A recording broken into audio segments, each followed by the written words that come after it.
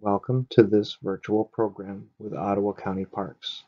I'm Curtis Dykstra, Parks Naturalist from the Nature Center at Hemlock Crossing County Park. Today we'll be learning all about woodpeckers as we explore their world through this presentation. What is in the name woodpecker? It seems very obvious, right? Woodpecker, a bird that pecks on wood.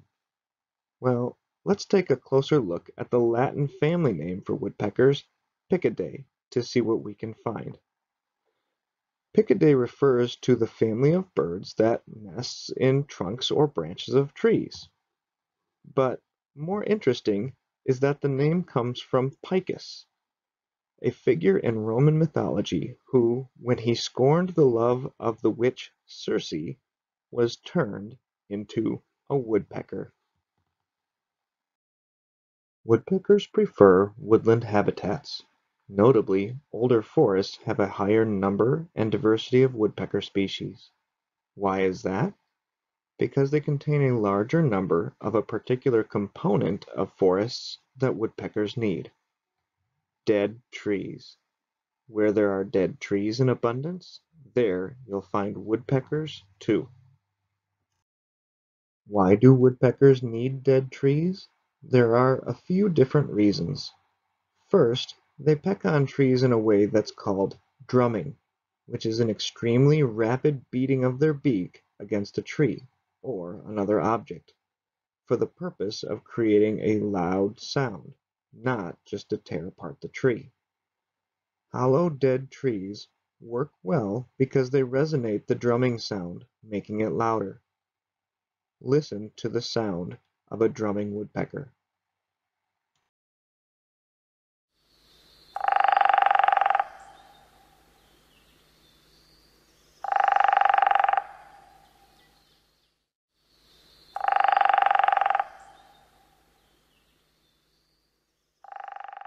The purpose of creating a loud sound is communication, both to defend territory against would-be intruders, but also to communicate with their mate. This hairy woodpecker can drum at a rate of 25 to 30 times in a single drumming that lasts no more than 1 to 2 seconds. Second, they peck on trees in order to excavate into them. They are looking for two things: number one, food to eat, and number two, a tree to hollow out to nest inside of. This type of pecking on a tree is usually a more erratic tapping, softer sounding, and is much slower than drumming. It also makes the wood chips fly. There are many adaptations that allow woodpeckers to peck out a living. Without these adaptations, doing what woodpeckers do would certainly be a headache. Zygodactyl feet, meaning two toes pointing forward and two toes pointing backward, give woodpeckers the ability to cling to the trunks and branches of trees, even sometimes upside down. Woodpeckers also have a built-in kickstand to help support their weight while clinging to tree trunks. Their central tail feathers are very stiff, strong, and curved forward, so when they are pressed against the tree trunk, they give the bird support. In order to prevent concussions and brain damage, woodpeckers are designed with shock-absorbing skulls, as seen in the picture in the lower left. And their brains are angled differently than human brains. Take a look at the images up top. This causes their brains to strike the skull over a larger surface area when striking a tree, and thus causes less damage. Not only that, but they have muscles that act like a seat belt, holding the skull in place as they hammer against the tree. However, without extremely strong neck muscles to hold their heads straight, all those concussion prevention measures would be all for naught, and woodpeckers would most certainly break their necks when drumming. Last, when excavating, there's a lot of wood dust to get into their eyes and nose. They've got an answer for that too. They have a second pair of clear eyelids that close when they excavate, and their nostrils are covered with small bristle feathers to prevent dust from getting in. All these adaptations, when orchestrated together, allow woodpeckers to do what no other animals on Earth can do.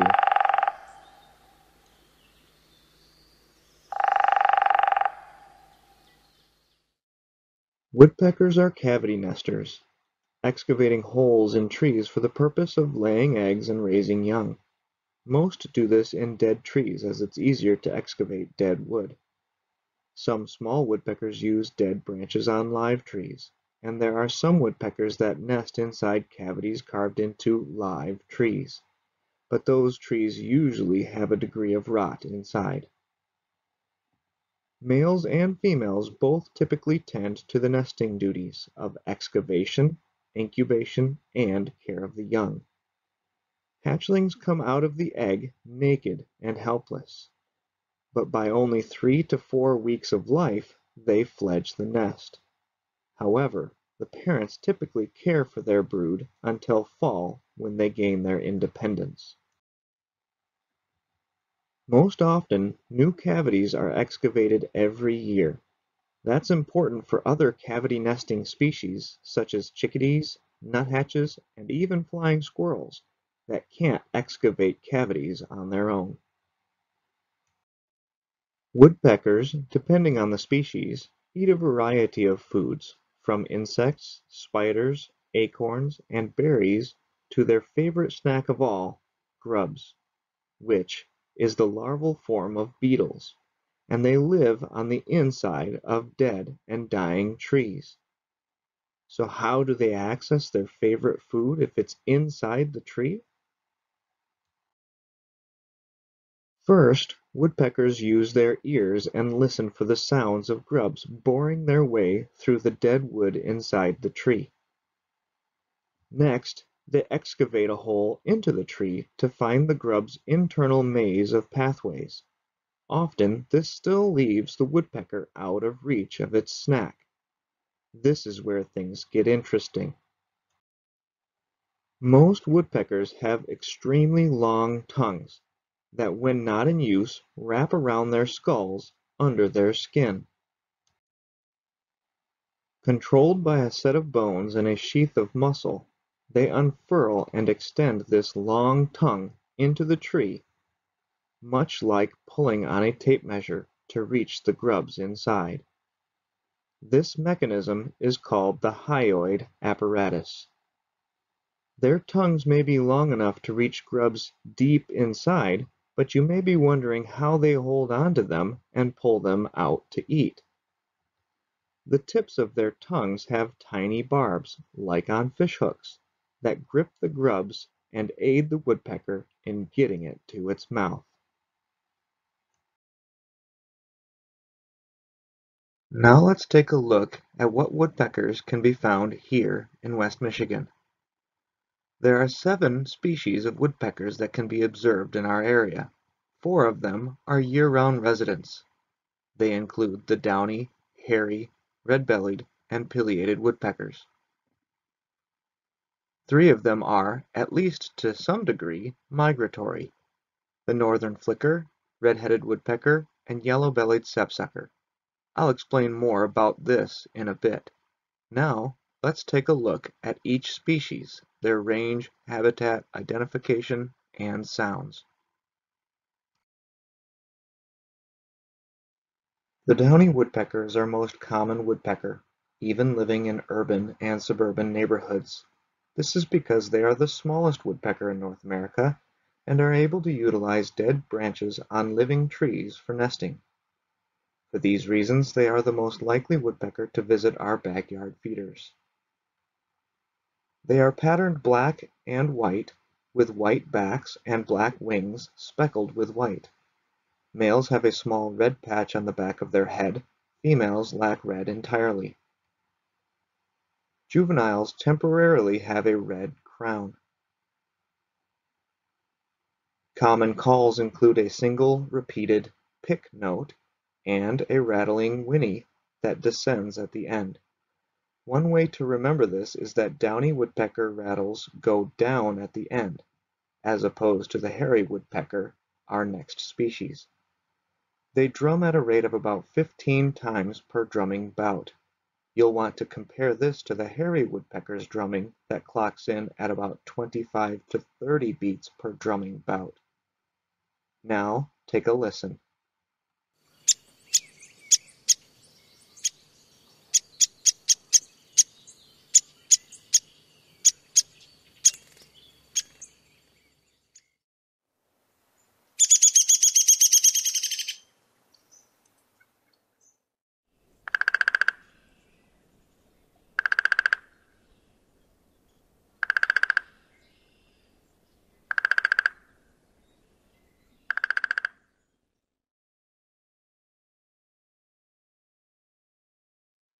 Hairy woodpeckers are almost exact replicas of downies, but they are 2 inches larger.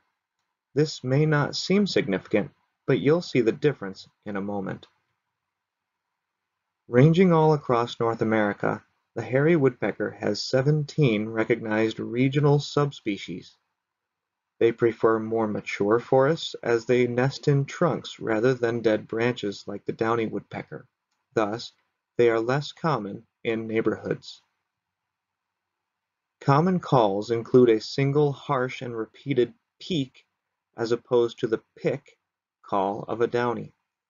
Their rattle call stutters but does not descend at the end like the downy, and, as I said earlier, their drumming rate is about twice as fast as the downy, creating a higher-pitched drumming sound. Now, take a listen.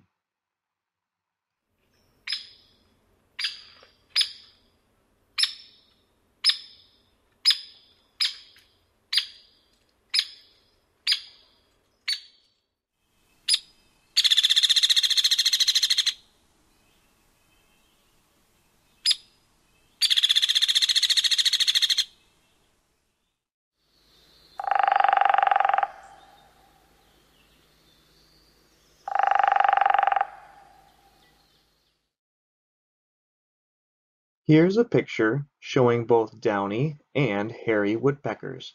Now can you tell them apart? The larger hairy woodpecker is on the left and the smaller downy is on the right. Another thing to look for to tell them apart is the size of their beak compared to the size of their head. A downy's beak barely peeks out from behind the bristly feathers on its face, while the hairy's beak protrudes much further out and is much more obvious. One last detail that is easily missed is the difference with their white outer tail feathers. Do you see it? The downy has black speckles on the white, while the hairy does not. This is most often hard to discern. Now let's take a short quiz. I'll show you one or the other, downy or hairy woodpecker. You guess which one it is, and then I'll show you the answer. Ready? Here's the first one. Are you ready? Here comes the answer. This is a female hairy woodpecker. Note the large beak and fully white tail feathers, and also the lack of red on the back of the head. Here's number 2. Here comes the answer. This is a downy female. Note the smaller beak and speckled tail feathers, and again, there's no red on the back of the head. Here's number 3. Are you ready for the answer? Here it comes. This is a male hairy woodpecker. Again, note the white tail feathers and large beak, and of course the red on the back of the head. And for our final entry in this quiz, can you answer this one? Here comes the answer. This is a male downy woodpecker. Once again, Note the small beak and, although not obvious here, speckled tail feathers, and you can just barely see a little bit of red poking out from behind its head in this picture. Good job. The pileated woodpecker is our largest woodpecker, being nearly the size of a crow. It ranges over most of the eastern United States and through Canada to the west coast. This species requires larger tracts of mature deciduous forest and a larger territory than other woodpeckers, making them a bit harder to find. You'll know if they're in the area by finding their large, oblong excavations in dead trees, often with large piles of wood chips below. Both males and females have a bright red crest, but the male's extends all the way forward to the bill, while the female has a dull forehead. Their faces are black and white, but males have a red malar stripe or mustache. Their bodies are mostly black, but when they take flight, they reveal large white patches in their wings. Pileated woodpeckers are loud, with single repeated "cuck" notes and a longer "cacking" rattle that rises and falls. These calls can carry a great distance along with their drumming, that is strong and loud but fades slightly at the end. Now, take a listen.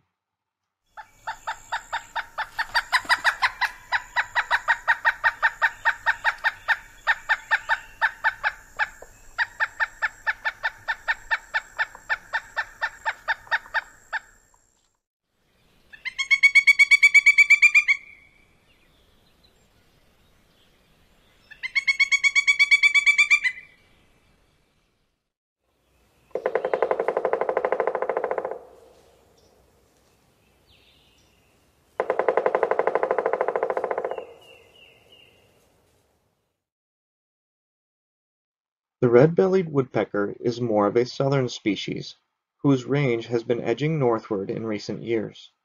It currently finds its northern limit not far to our north and is a rare bird in the Upper Peninsula. This woodpecker can be found in forests and also in backyards as it commonly visits feeders. Poorly named, the red-bellied woodpecker does have a slightly reddish belly, but it's often not seen because its belly is usually up against a tree. Both males and females have striking black and white striped backs and red napes. However, the male's red extends all the way to its beak, while the female has a gray forehead. The red-bellied woodpecker is often mistaken for the better named red-headed woodpecker, which we'll look at next. This woodpecker is most frequently heard giving its quirr call note. Its rattle tends to start slow and speeds up as it calls. Its drumming sounds much like a downy woodpecker's. Note that some differences in sound quality of woodpecker drumming in general is often the result of what the woodpecker is drumming on rather than indicating which species it is. You can demonstrate this at home by lightly drumming two pencils on different objects. Now, let's take a listen.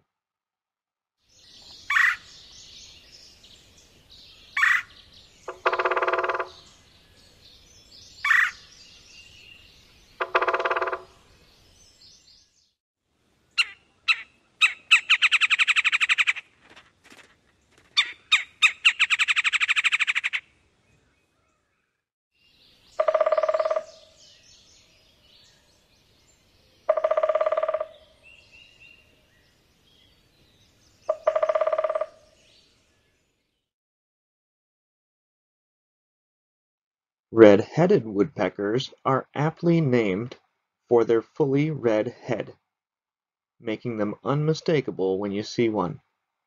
Male and females look alike with their red heads, black backs, and white belly and wing patches. The white wing patch becomes most apparent when they take flight. Juveniles lack the red heads of adults. These woodpeckers range across the eastern U.S., but are more localized and can remain in family groups and may even form colonies. In our area, they are most commonly encountered in the mature forests along the Lake Michigan shoreline. This migratory species is more readily encountered in the nesting season, but a few red-headed woodpeckers may be found in winter with some effort to look. Red-headed woodpeckers can make a lot of noise. They have a sharp "queer" call note and a chattery, rattling call. Its drumming is fast, but can be hard to discern from other species, but it is often accompanied by call notes. Now, let's take a listen.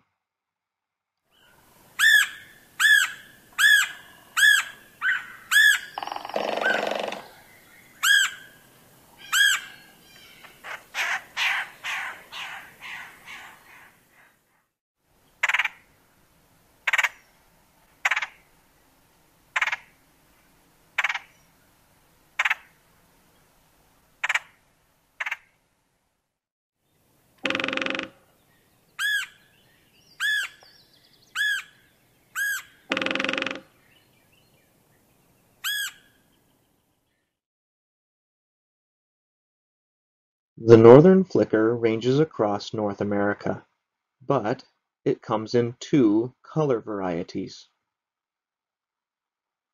In the east we have the yellow shafted form, referring to the bright yellow feather shafts on the wing and tail mainly seen in flight.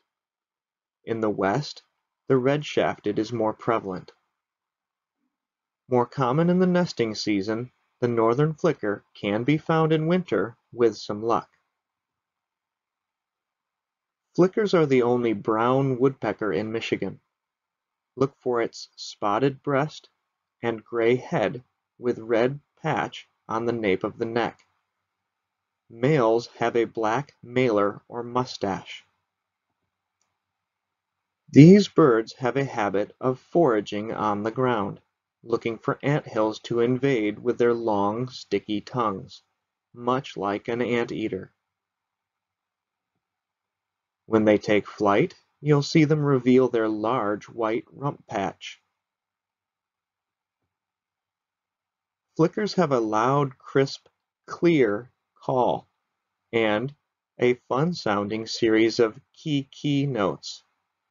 Again, listen for call notes during their drumming to help identify it. Now, let's take a listen.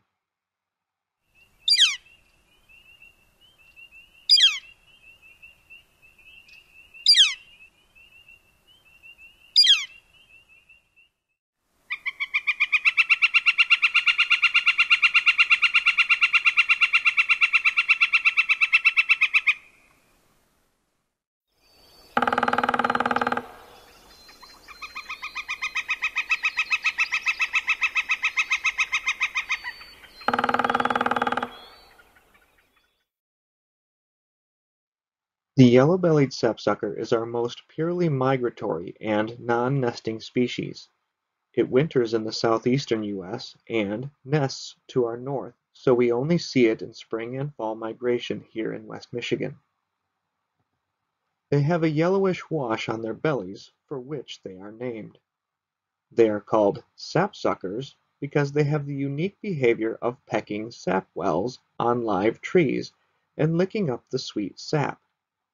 These sap wells become an important food source for early arriving migratory birds such as yellow-rumped warblers. Even ruby-throated hummingbirds depend on them as there can be very few flowers in bloom to nectar on when they first arrive. Sapsuckers have dirty-looking backs and black wings, with a single thick white streak. Males and females both have a red crown patch, but males also have a red throat. Juveniles lack the red on the head. Sapsuckers have a very nasally mewing call and a screaming squeal. Their drumming is distinctive, as it varies in rate through each long drumming, but tends to trail off at the end. Its drumming is the same cadence of someone doing Morse code. Now, let's take a listen.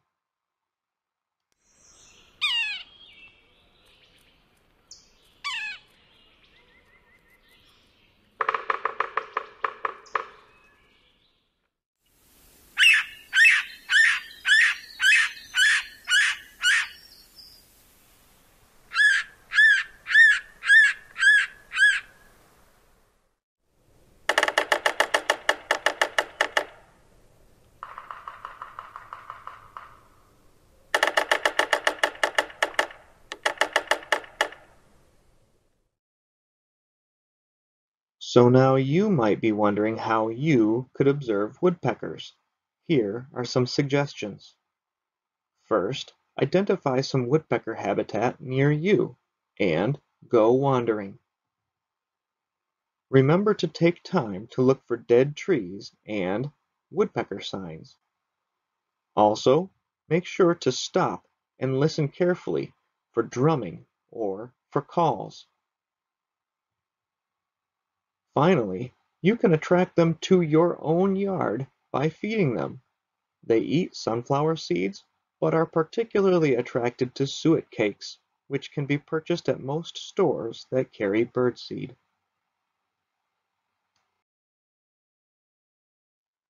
Thanks for tuning in to All About Woodpeckers. I hope you enjoyed the program and that you are eager to get outside and find one for yourself. Please tune in again with us in the future. For more information, look for additional links in the description below.